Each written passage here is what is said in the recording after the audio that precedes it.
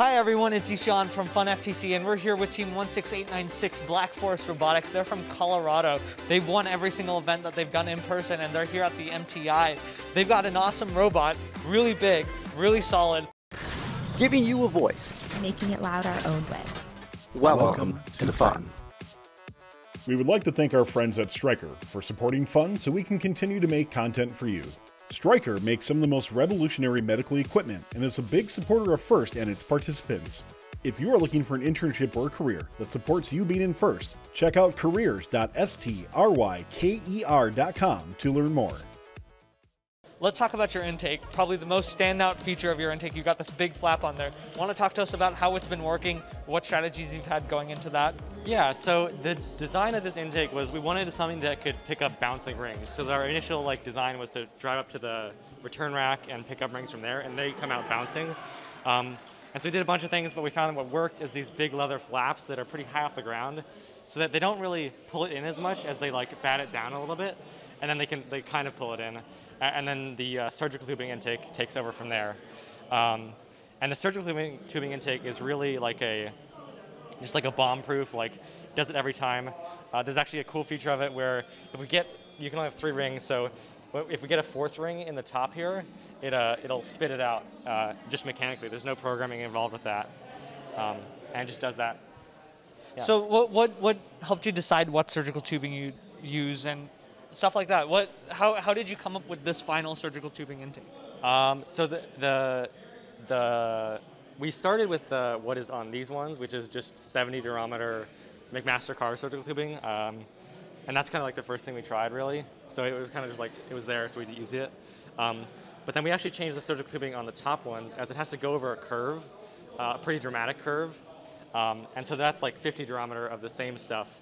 It's really sticky. It's generally all around great. Another cool thing about how we actually mounted these, which I think is one of the best things about them, is they're X-rails with just a hole drilled through it, and then you can actually put a set screw on it really simply. So it's a really bomb-proof way to do it. You don't have to cut them up and put weird 3D printed pieces on it. You just really easily do that. Awesome. Really cool design. Definitely saw that on Wolfpack Machina. I know you mentor that team. So yeah. Really cool design there. So now you've got the ring coming into the intake. It goes into this hopper. Talk a little bit more about the hopper and what goes into that. Yeah, so the hopper is really simple. It was just basically all we wanted to do. Basically what it does is there's a servo in here. They stack up all 3. It's really hard to see because it's opaque and but there's a servo right down here. I don't know if you can see that. That flicks it in really fast, and it's really pretty small, and it goes vertically instead of some teams do horizontally, which allows it to I don't know, I think it doesn't jam as much. And then it sticks it into the shooter, and the shooter takes it from there, and it spins around 180 degrees and comes out the Awesome, top. And talk to us a little bit more about your shooter. I see a huge piece of metal, different types of wheels. Tell me a little bit more about that. Yeah, so the big piece of metal is just an inertia wheel, so that we don't, when you have to accelerate the ring, you have to use a bunch of energy. And so this, with more angular momentum, you can keep up the inertia, I don't know. Okay, sorry. Yeah, and then this would be a good time to talk about the software too, because there's a lot going on with the PID on that. Sure. So we use a pretty standard PID just to keep the wheel spinning, at the same rate the whole match, just accounting for battery drops over the course of the entire match. So, yeah. Awesome. And so you got this camera right here. Tell me a little bit more about why you got a sunglass lens on top of it, and what you use it for. Yeah, for sure. So that's the camera we use to do auto aiming at the goals. And the reason we have a sunglass lens on it is because the camera can get overexposed, and so you kind of get this, the red, especially on the red side, the red goal will get very bright, and it's hard to distinguish the hue from it. So it kind of gets washed out when we look for the contours. And so, when we put the lens on it, it helps that problem out quite a bit. And I'm also seeing a bunch of these holes on the side. Do you have them on this side? You got these ultrasonic sensors. You want to tell me a little bit more about those? Yeah, for sure. So these are MB1242 ultrasonic sensors.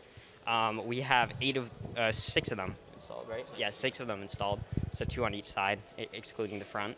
And right now we're not using them, but previously in the season we were running fully automated cycles, so we could just reset our odometry at any point of the field as long as we're 90 degrees to the walls.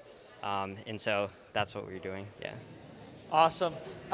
So strategy-wise, you all have a very different strategy, right? I've seen you shoot mid goals in competition. I've seen you shoot high goals. You all are very aggressive on the field when you want to approach a robot, and people are scared of this thing.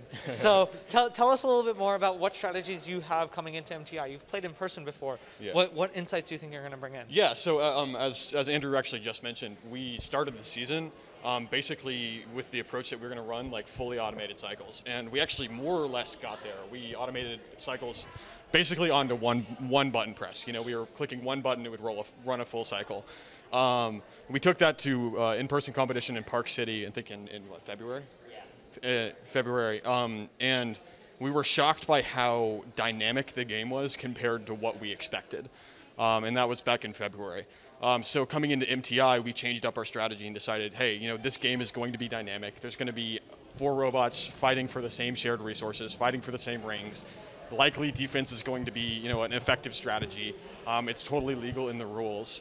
And so we were already running on a 6-wheel drive, so we sort of cut the auto cycling idea and basically committed to a defensive robot. And the reason we chose to go with mid goals is because it sort of allows us to focus on collecting and staying in a place where we're going to be as much of a pain as possible to the opposing alliance. Right. And so, you know, as soon as the match starts, we run over the other side of the field and basically start just causing trouble for the opposing alliance. So far, that's been a really, really good strategy for us. Obviously, RP rankings, you know, our RP being based on score this year means that we're not going to be in contention for captain at all. But nonetheless, we've won 6 of 6 for our matches thus far, and we've held some really competitive teams to 200, 300, right. 100 points. So it's worked out really well for us this time, and it's a lot of fun to drive too. So. Really awesome. Awesome bot. Thank you all for coming on the show earlier as well.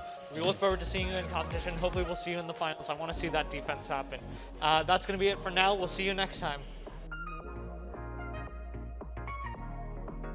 We would like to thank our friends at Stryker for supporting this video. Stryker is looking for current and future FIRST alumni to join their internship program, and FIRST mentors who are looking for a great career with a company who actually supports their FIRST journey. Go to careers.stryker.com to learn more. You can also directly support Fun by joining Fun Nation. Click the join button, and just for a few bucks a month, you'll unlock special perks and directly support us so we can keep making great content. Don't forget to like, subscribe, and ring the bell to stay up to date on our new videos. Keep the conversation going and provide your input to our content. Watch our live shows at twitch.tv/firstupdatesnow. Join our Discord at discord.gg/firstupdatesnow, and check out Fun FTC on Facebook, Instagram, and Twitter, and First Updates Now on Facebook, Instagram, TikTok, and Twitter.